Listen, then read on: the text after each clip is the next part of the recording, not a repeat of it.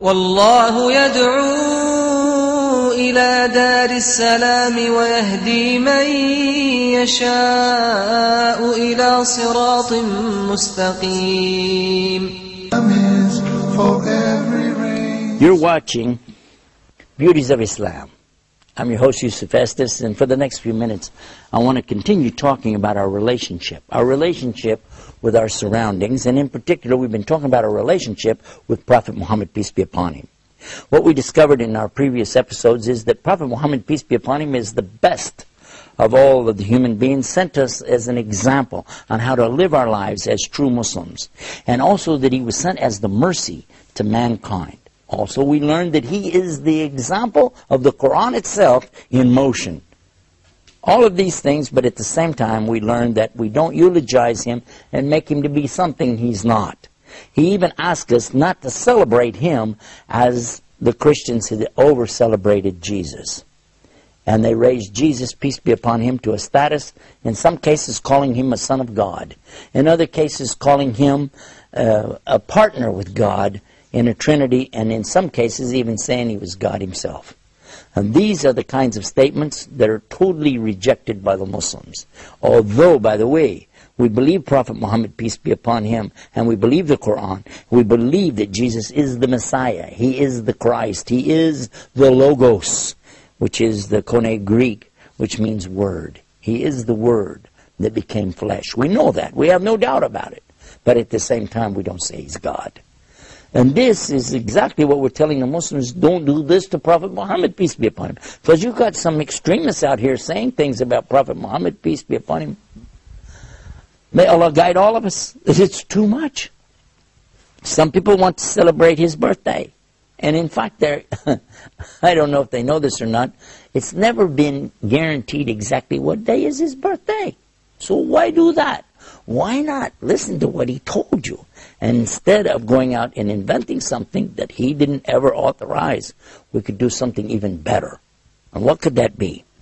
Why don't we consider some of the teachings of Muhammad? Look to his hadith. I would share with you that there are some excellent books that you could read. Whether you read Arabic or English, there's a lovely collection called Riyadh as-Salihin. Means the Gardens of the Pious. Oh, I read this, I enjoy it so much. There's a shorter book by the same author, and this is Imam al-Nawawi. It's called Al-Arba'in, and this means the 40 hadith. Now, when you get a chance, you read this, you'll be surprised. There's only like 40 hadith here. But you'll see things in there and you'll think, wow, look at this, is so amazing. A beautiful teaching here, teaching me how to respond to people, how to have the relationship that I should have with others.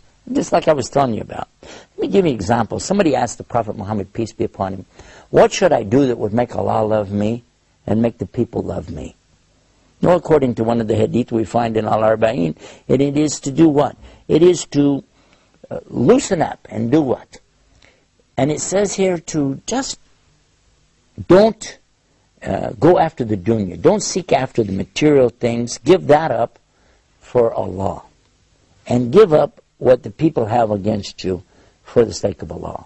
In other words, make Allah your object in this life. And don't be coming around here and looking for all the material things. Don't be going to the people and giving them a hard time about everything. Relax. Lighten up. And enjoy your life as what? As a believer. And another teaching that I really was impressed with, it said he's not a believer, that he fills his stomach and goes to bed at night. Well, his stomach is full, but his neighbor's stomach is still empty. He also tells us that it's not the way of the believer, that he should just keep talking and talking and talking about everything. As a matter of fact, he said, what means that if you just repeat everything you hear in a day's time, in fact, you will be a liar. Just to go around, listen, and repeat everything you hear, then you could be considered to be a liar. Simply because of what? Repeating everything you hear. He tells us that he's not a believer who's going around talk all the time, because this is going to be repeating things which are not true. Somebody asked him, what about a believer? Could he be a coward, a joban, somebody who runs away in a battle and still be a believer? He said, it could happen, yeah. He said, well, what about somebody who is stingy with their money, called bakhil in Arabic. He's stingy. He said he could still be a believer. They said, what about a kadhib? Somebody's a liar. He said, no. No, a liar is not a believer. Well, what we're learning here from this is to see what Prophet Muhammad, peace be upon him, is teaching us. And living that, instead of worrying about celebrating something, put on a party hat and make a cake. this, please, really. And I know there are going to be those who will be upset, and they're going to say, no, I'm going to do what I found my forefathers doing anyway. And okay, all right, okay. We don't have any argument with you. We just would like to encourage our youth to look to what is the value of the teachings of Muhammad. What did he really teach us to do? How to live our life as successful people in this life. And the most success that you'll ever find in this life is when you can put aside your desires, put aside your wants and your needs and your lusts for something that's more important. And listen to this teaching. You're not a believer until you prefer for yourself, until you prefer for others what you want for yourself. So what I want for myself, I should prefer the needs of others. This gives us a chance to take a little break. And when we come back, I want to pick up with more about this special relationship that we have with the Prophet Muhammad. You're watching Beauties of Islam. Be right back after this break. Islam is keeping up the pace. Islam is for every race. Brothers and sisters, to increase your iman. خيركم من تعلم القرآن وعلمه ورتل القرآن ترتيلا. Learning how to recite the Quran properly, learning the meaning of what we recite, including the ahkam from the verses which we recite, trying to implement what we learn in our daily life. Would listen to the participants and the guests. We'll take your phone calls. We're going to recite live. We'll listen to your recitation and we'll correct it according to the rules and regulations which we'll state in each episode. Now your dream will come true.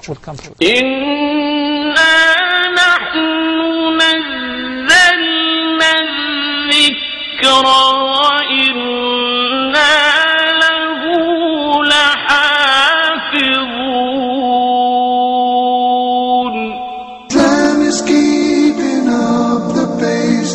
Islam is for every race. We're back, and you're watching Beauties of Islam, and I've been talking about something a little bit tough on some of the Muslims I know when we talk about our relationship to Muhammad, peace be upon him. All of us, we love Muhammad so much. One of our programs, we talked about that we always say, Sallallahu Alaihi Wasallam, peace be upon him, after his name, and that's important.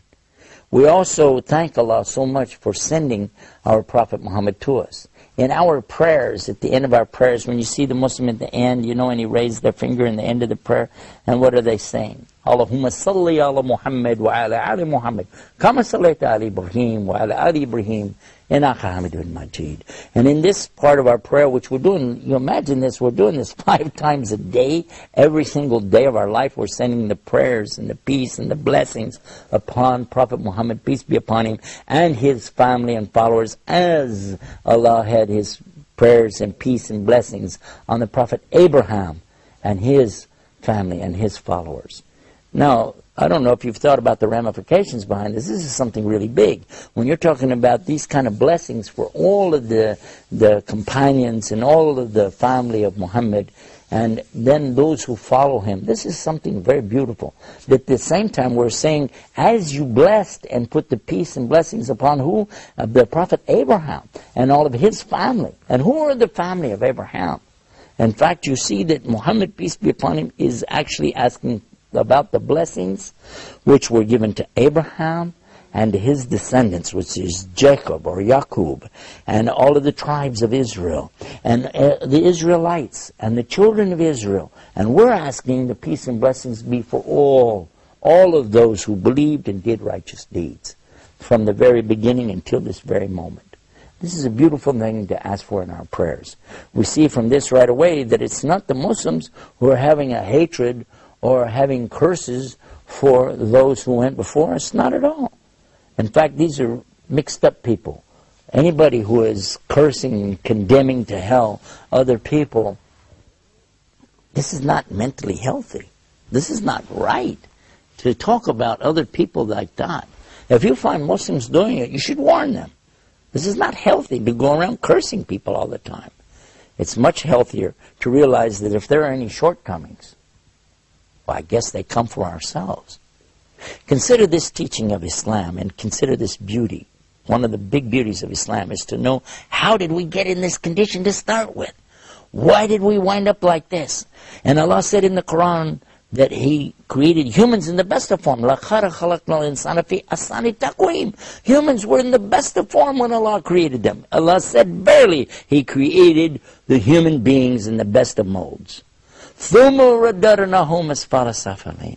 Then reduced them to the lowest of low. And how is it that they got to this condition? What was it that brought them to this? And it was their own choices that they made the wrong way that put them like that.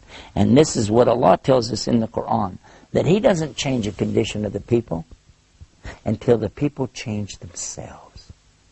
Now when we understand that, we begin to really get one of the beautiful pictures of Islam. And that is, if we find ourselves in good shape, really good shape with Allah, He's not going to take us out of that unless we change something about ourselves, as in Adam in the first place. But also, if we find ourselves in a bad condition, He's not going to pull us out of that until we change ourselves. And so this is so important for us to consider our relationship with Allah, our relationship with Muhammad, peace be upon him, our relationship with each other, our relationship even with our enemies and foes. Because if our relationship is right with all of these, then our relationship is right with Allah as well. Consider this teaching as well, that the Prophet Muhammad said that whoever doesn't thank the people doesn't thank Allah. And whoever can't give mercy will not be shown mercy. If I want to be forgiven, I need to do what? I need to learn how to forgive. If I want to be successful, I need to learn how to do what? I need to learn how to have this proper relationship with my Lord, with my Prophet, with the Quran, and with the true teachings of Islam. And this, my brothers and sisters, is by far the most of all of the beauties of Islam, is to have this correct understanding of what Islam is really all about. I wish we had more time to tell you so many things. We have so many episodes. You can find those episodes on our website. It's called beautiesofislam.com. beautiesofislam.com. You'll find that this website is there for you every single day. Go and enjoy these programs like this, and you'll find links to other exciting sites that we have there too. Until next time, this is Yusuf Estes asking Allah Almighty to give you the peace of the beauties of Islam. Wassalamu alaikum wa rahmatullah. Islam is peace, Islam is ease.